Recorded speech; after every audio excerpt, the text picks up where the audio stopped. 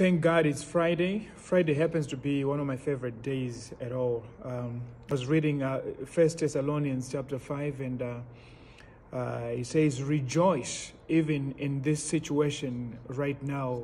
The word of God is advising us to rejoice, even in bad times and in good times. And then in verse 17 says, pray without ceasing. In everything, give thanks, for this is the will of God in Jesus Christ. So it's very difficult to do that in these circumstances, but guess what, brothers and sisters? We are going to find remedy, we are going to find victory and peace in Jesus Christ, in the Lord, because He is in control, He is in total control of everything that's happening in our lives today. So I just wanted us to maybe pray. I'm not even going to repeat the numbers to you with the virus right now, because you already know. So we want to pray for the sick and those who have been infected by this virus right now, that God can help us, that God can sustain bodies and spirits right now. So we want to pray for those. We want to pray for those who are in the vulnerable positions in our population. We want to pray for the young and the strong. We want to pray for the local, the state, and federal governments.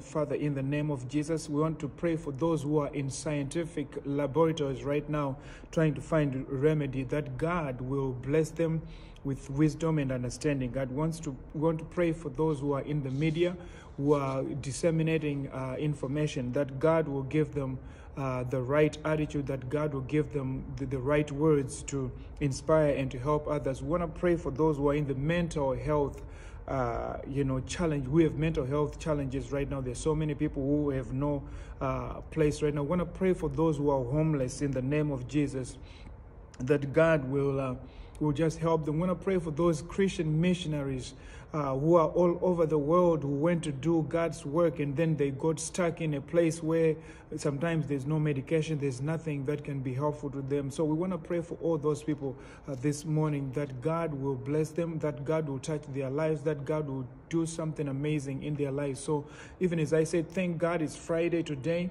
I want to pray for all these people right now. Father God, in the name of Jesus, you are a good God. Father, we thank you for the gift of life that you have given to each and every one of us, Lord, in the name of Jesus.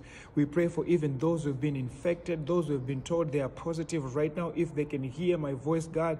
Father, I pray in the name of Jesus, I intercede for them right now, God, in the name of Jesus, that you bless them with a healing touch that comes from you, God. May you give them another touch that comes from you right now, God, in the name of Jesus. I want to pray for all those people that we've mentioned, and even those we did not mention today, God, this Friday, God, that it may be a blessed Friday. Father, it's Easter time, it's revelation time, it's a miracle time, it's a victorious time, God. So we claim everything that your word says, Father, in the name of Jesus. Father, we know that the plans that you have for us are good plans for each and every one of us. Jeremiah 29 verse 11, for I do know the plans that I have for you, plans not to harm you, but to prosper you, to give you a hope and a future. So Father, we have hope in you, we have a future in you, God. We will not be afraid. We will continue to do what we have to do, God. We are going to be smart, we're going to be wise as a snake, Lord, in the name of Jesus, but at the same time gentle, God, in the name of Jesus. So bless us today in the mighty name of Jesus. Bless every person who is hearing this prayer, God,